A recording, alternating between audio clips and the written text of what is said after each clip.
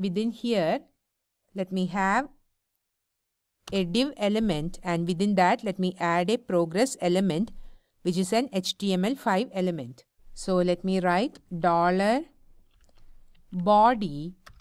I want to have the element added to the body, and I want to add it as the very first element. So I'm using prepend instead of append. If we add append, it will be added at the end, but I want to have the element at the top. So I'm using $body.prepend. Instead of this, you can have the element here itself if you want. We are using jQuery for that as well. Okay. And within this, let me have a div element first. So div id equals container. Here I am using single quotes because here we have already added double quotes. Div id as container, and let me close the div here itself, and then within this let me add the progress bar element. Okay, so here let me have progress, which is the name of the element, and let me set its id as, say, indicator.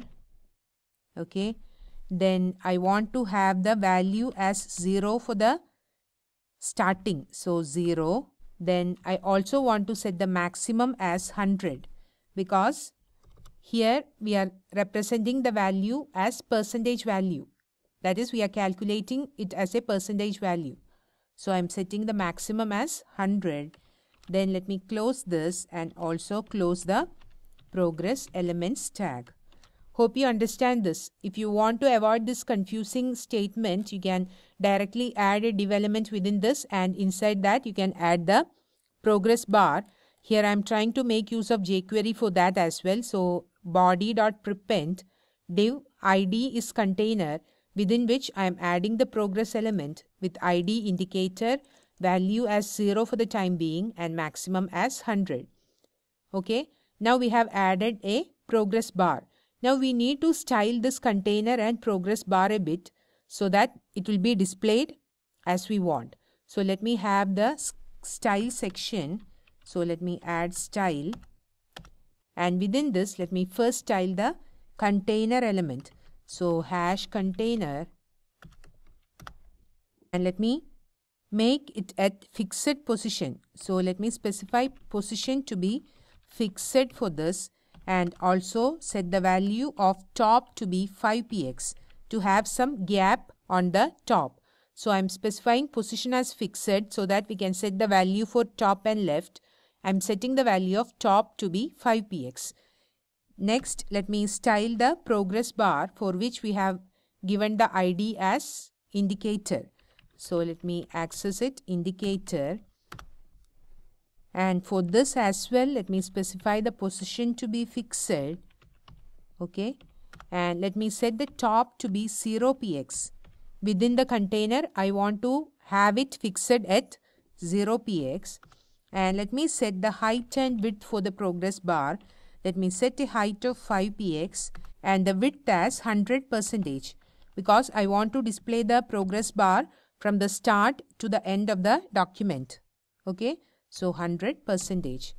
Now I want to have no color for the whole progress bar and red color for the filled part. That is, for the whole progress bar, I don't want to have any color, and for the progress bar that represents the value, I want to have red color. So for styling the progress bar, we can use progress. This is a pseudo element, and I can specify WebKit for browsers like Chrome, Safari, etc., and Moz for Firefox browser. So if I specify progress, then 2 colons, then WebKit progress bar,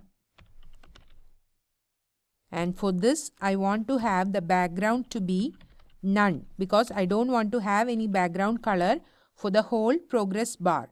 So I'm setting background to be none for this. And again, for the filled part, that is for the value we are displaying, I want to have red color.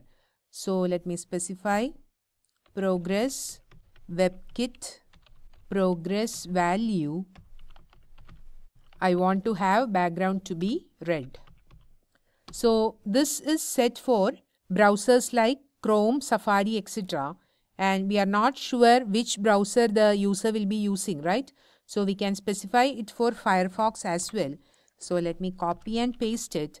And instead of WebKit, I can specify MOZ. Here as well, MOZ. Now, if we want these styles to be applied, we have to set the value of appearance to be none for the progress bar. So here I can specify WebKit appearance to be none and also Moz appearance to be none. Only if we specify appearance to be none, we can style the progress bar and also progress value. When we are setting appearance to be none, we are actually resetting the default styles. Now we have styled our progress bar. Next, what we need to do, we have to set this value as the value of our progress bar, right? So how we can do that? Let me access the progress bar using its ID hash indicator. That is the ID here we have given dot attr, and for value attribute I want to set the value as progress. So progress. Now let me save this and check the output. See, we are already seeing the progress bar. Now if I move this to the top, we are not seeing the progress bar at all because here we have specified WebKit progress bar and also for Moz progress bar, the background to be none. So we are not seeing any progress bar. Now as I move the scroll bar, you could see that the position is changing, and as I touch the bottom, it is reaching the end. Now let me close this and you could see this. Now suppose instead of red, if I change this to say green and also this to green. Now let me save this and show you. See, it is green in color. Now as I move this, the position is also changing, right? Let me make it back to red itself, and here also red. Let me save and show you. See, we are seeing the reading progress indicator. Now suppose I change the height here, that is instead of 5px, if I make this as 20px and save, what will happen? See, it is now displayed like this because the height is now increased. So let me change it back to 5px itself. And if I just remove this, let me cut it from here and show you. See, we are not seeing it as expected because it is like floating. We are seeing it in blue color as well. Though we have set the color as red, it is not getting applied. And also we are not seeing at the top. So we need to have this WebKit appearance to be none to have these styles to be applied. So we have developed a reading progress indicator like this using jQuery. Here what all information we have used the window height, document height and position of the scroll bar. Window height will give us the height of the visible area or the viewport. Document height will give us the height of the document. If we have too many paragraphs and images, the document height will be obviously greater than the window height, that is the height of the visible area. Then position will give us the scroll bar's position, which will be 0 when the scroll bar is at the top. Here it will be 0, and if we subtract window height from document height, we will get this value, that is the scroll bar's position. And here we have used this information, that is position by document height minus window height into 100 will give us the value in 100.